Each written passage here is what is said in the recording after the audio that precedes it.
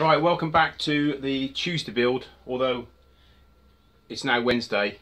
I try to get the Tuesday builds out on a Tuesday and the Friday vlogs out on a Friday, but things don't always go to plan. Obviously I'm a full-time carer, so that comes first. So I do apologise if you've been waiting anxiously to see what I come up with on a Tuesday. Yeah, right. Yeah, I'll try at my hardest to get them out on time. Right, so today is something completely different. We're going to make a ring. Now, we've got different options here. We can make it out of paper, we can make it out of wood, we can make it out of plastic.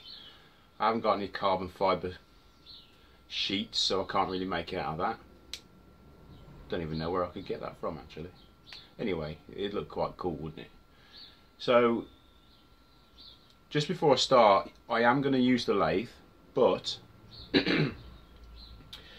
amongst this video somewhere I'm going to show you how you can turn your drill into a makeshift lathe.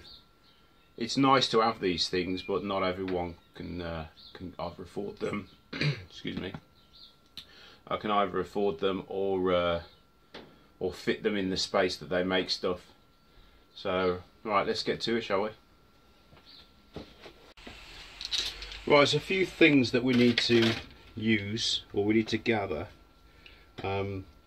First of all, I'll start off. A while back I was trawling through YouTube looking at suggested comment videos, and I found a guy making rings out of strips of wood. And it was really interesting. I think he made one with a, oh, what was it now? It was a comic book. Turned out really well. Anyway, so this isn't my idea. I've kind of adapted it to use fabric and other strange materials.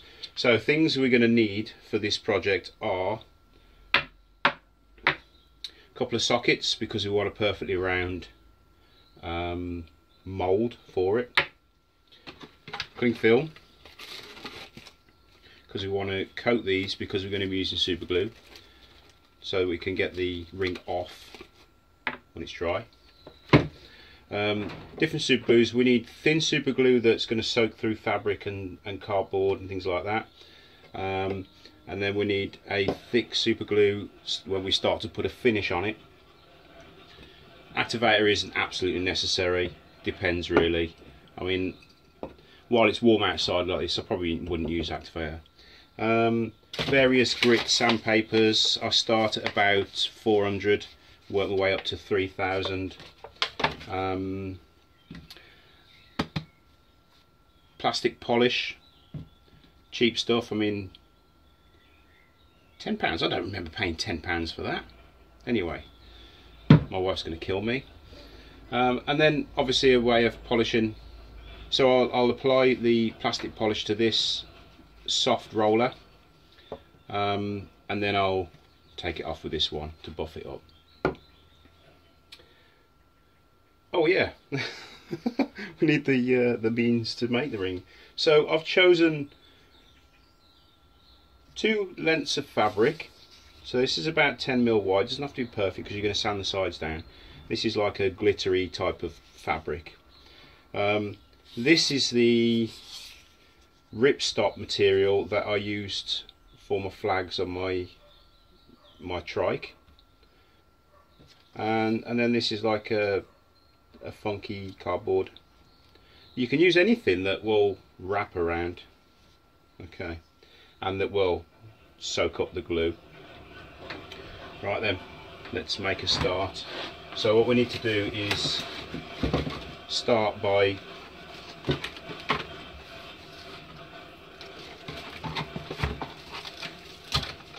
putting a bit of cling film around each of these.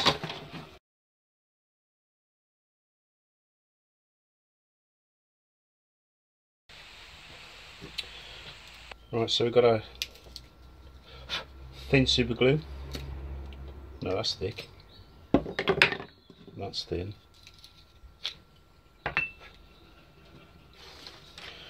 Right, shall we do glittery side out? I think we will.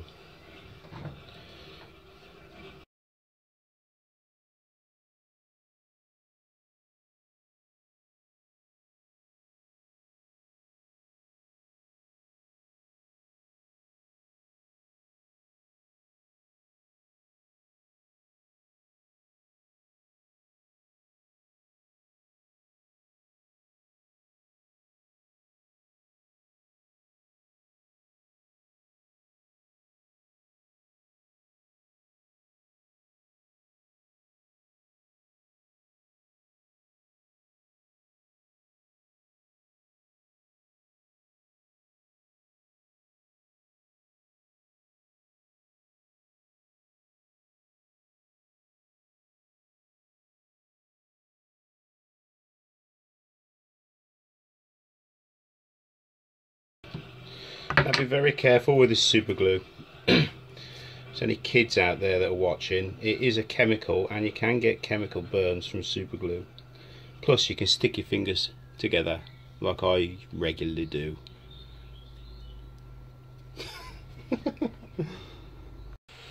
Right, so the last one.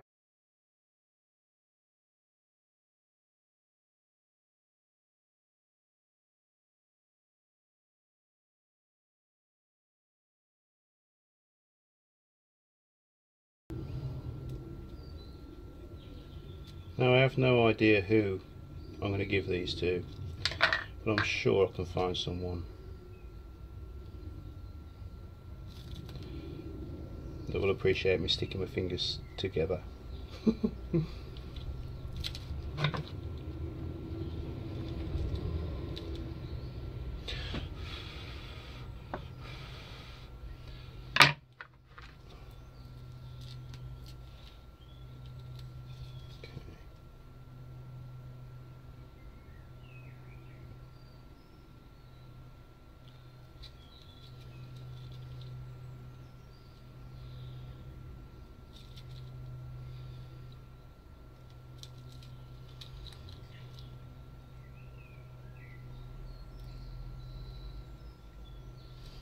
Okay, right, that one's done as well.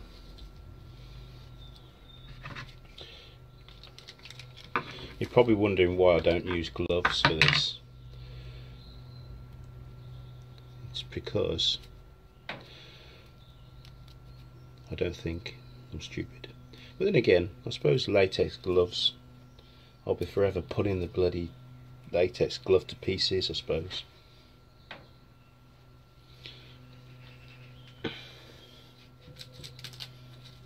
Right, it is time to get these off. Now, they are a bit of a pain in the backside to get off because they kind of shrink, they get really tight. I found the easiest way to do it is with adjustable. Right, so yet again my phone died and I'm doing this talking away at no one. Anyway, right, so I'm just going to quickly explain how you get these off of your moulds. What I do, because they are really tough to get off, is let's just try and put one back on. Okay, so say that's on there. I get a adjustable, exactly this, set it exactly the same width, and then I get an extender and tap it until it pushes it off like that. It's about the best I can explain, really. I mean, it would have been better if you just actually, if the phone was recording, you'd have seen it. So next step is to flatten all the sides. They've come out quite hard actually, but you can see all that crap on there. That's a mixture of super glue and cling film, so we're going to sand that off now. Right, so when sanding super glue, you must wear some kind of face mask or something, because it's not very nice stuff if you get it in your lungs.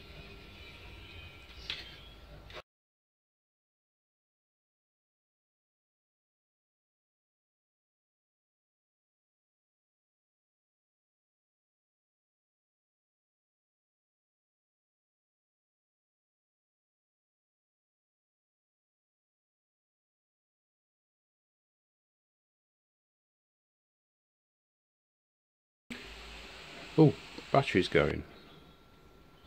Anyway, right, so I'm just going to explain about the mandrel here. This is my pen mandrel, and what I've done is I've just turned down a piece of wood so that I can slide the rings over, and they just sit on that bit of masking tape there, so I can sand them and then polish them and buff them. Let's just try and pull this off. Yeah.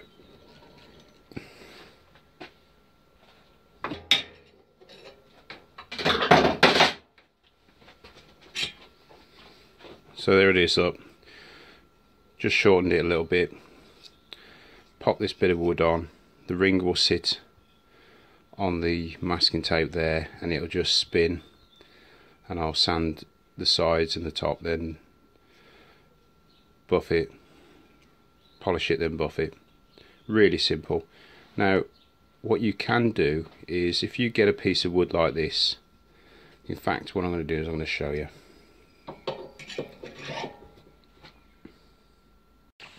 Right, so what we're going to do is we're going to pop this one on the lathe mandrel,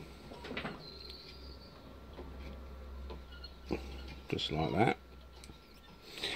And then earlier on I did mention about you don't need a drill or any a lathe or anything like that if you can't afford one. So this is really simple.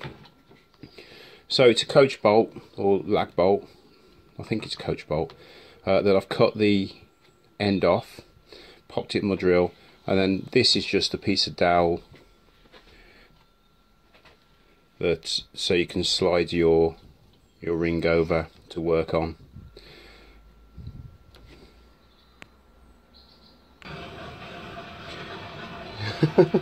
Can you hear my whirligig? Let's kick it off. Right, so yeah, there's the drill. I want it coming towards me, and all I'm going to do is put it somewhere safe and lock it down with a clamp. Ooh.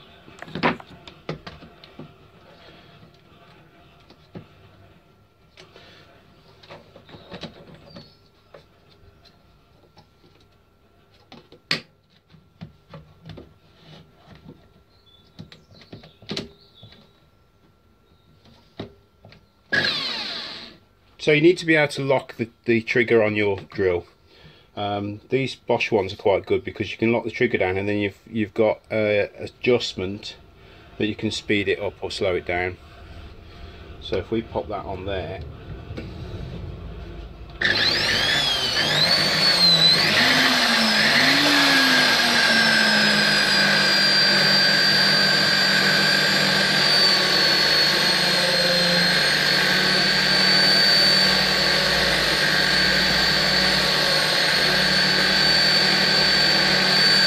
and there you go, just an idea for you.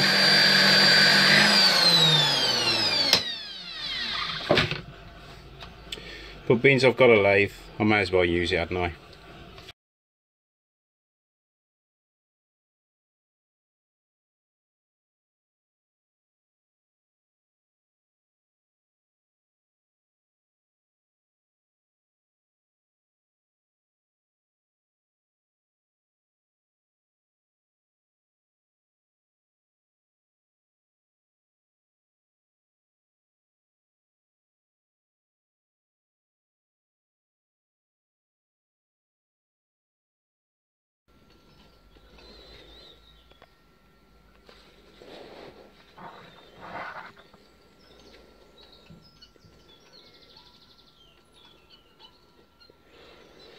Looks a bit like snake skin, doesn't it?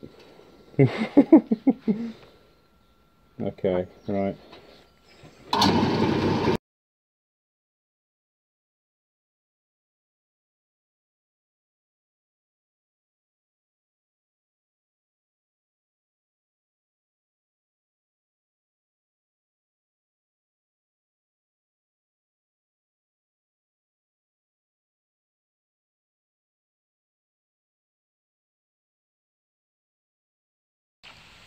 Right, so I paused the camera while I got the rest of the coats on. It's got about 10-12 coats on that now. It's looking really nice, isn't it?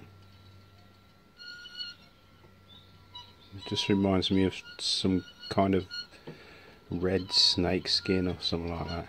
Anyway, I'll let that dry for a minute and then I'll start polishing. Well, I'll work up through the 2000, 2500 and 3000 grit, wet and dry.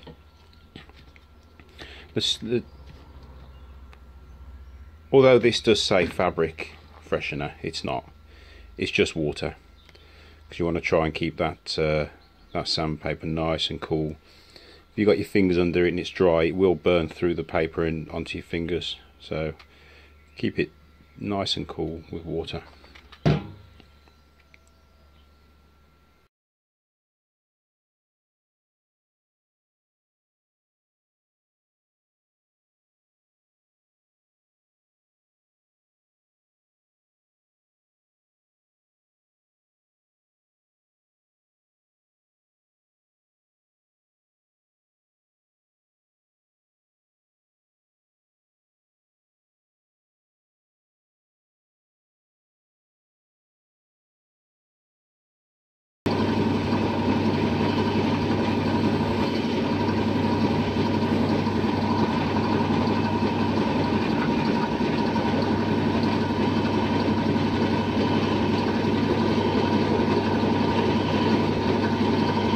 Look at that.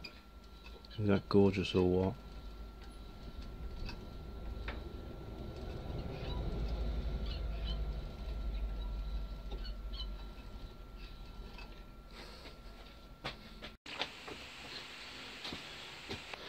Yeah, so the cardboard paper funky kind of stuff it's on the lathe, almost done. But the fabric one, I'm really happy with the way it's turned out. Oh, my size as well. I don't know if you can see that.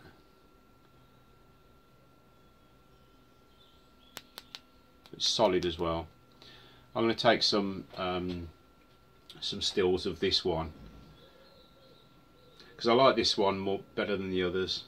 I don't know, I just like it. Anyway, so I'll take some stills out in the sun for you to have a better look at. So, now, the